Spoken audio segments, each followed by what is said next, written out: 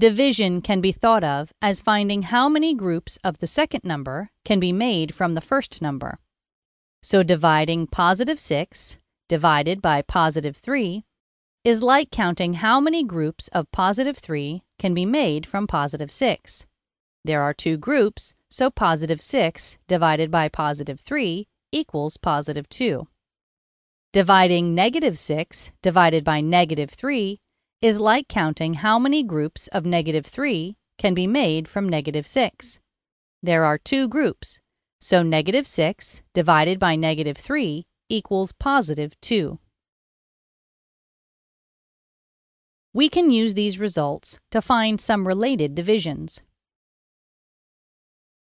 Since positive 6 and negative 6 are opposites, the number of groups of positive 3 that can be made from negative 6 is the opposite of the number of those groups that can be made from positive 6.